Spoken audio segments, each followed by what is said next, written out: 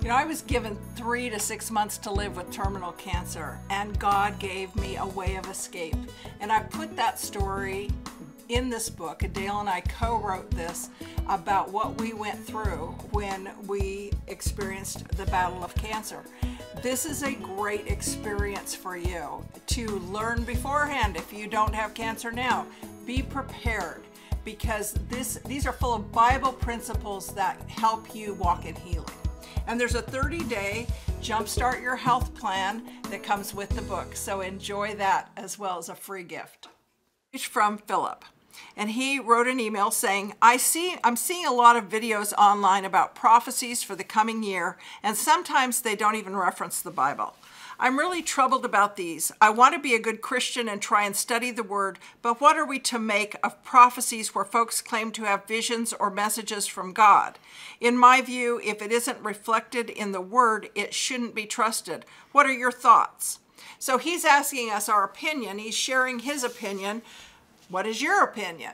And let's talk about this, and we have 5 minutes. Here we go. Let's see if we can do it.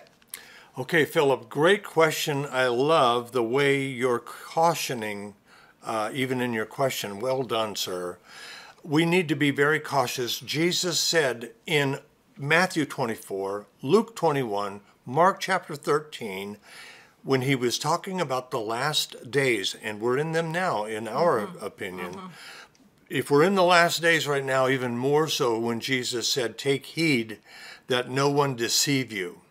Now, in aviation, when something was important, it was going to be on a test, we would sometimes say it twice or 3 times. So I'm going to say it again what Jesus said. Take heed that no one deceive you. Don't let anyone deceive you, because... And that's anyone, any person. And who is Satan going to use primarily in the church? Well, he's going to use people in the church. Hello. That's the way the battle strategies work. It's always been that way. It will always be that way. There are so many plants in the church that it's phenomenal. I'm going to give a number that I shared with you yesterday. There's about 40,000 professional airline pilots in America. Okay, just wrap your mind around 40,000 people in an industry. These are pilots, men and women, professional. How many plants, paid plants, are probably in the church in America alone? She asked me this, and I said, minimum 500,000. We're talking about a massive plan of deception. You must be careful. Be careful. You seemed to agree yesterday when I said that. I totally agree, because we're seeing it everywhere. We hear from people constantly of what Satan has just done in their church, who has just infiltrated their church, what has just occurred. Satan is at work. His whole kingdom is operating in this world. He's the God of this world. He's in charge of this world. So temporarily, until Jesus comes and displaces him, he is running the show. And do you think he's not sending people into the churches? His archenemy is godly people. He is sending his people into the churches to attack stealthily, to infiltrate and undermine and coerce and deceive. It doesn't take any effort at all for someone to get a camera and get on YouTube and say that God said, and then come up with something that will confuse or diffuse or direct, misdirect, misinformation. I mean, this is just constant. You must be super, super careful. There are 4 things that I think that I use when I'm trying to discern what's from God and what is not.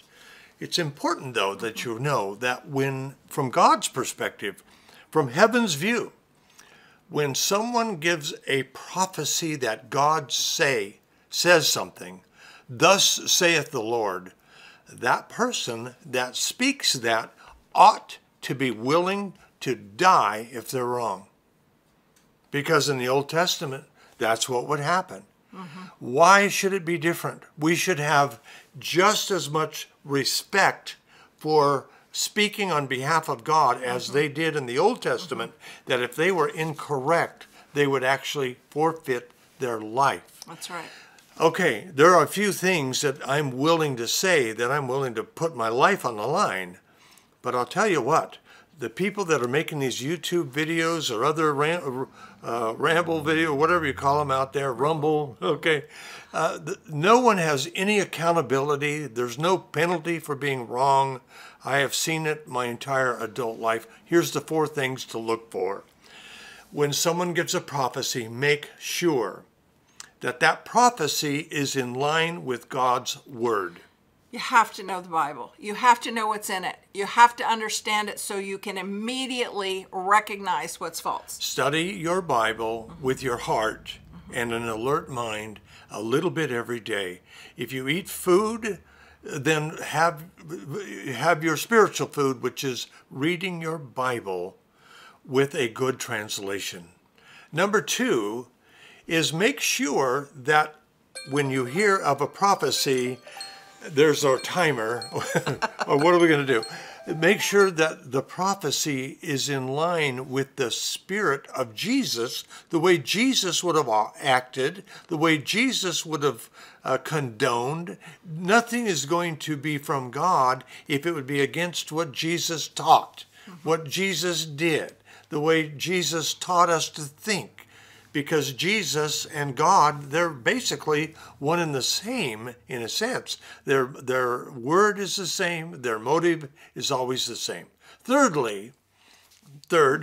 is make sure that the Spirit of God is witnessing to what's being said.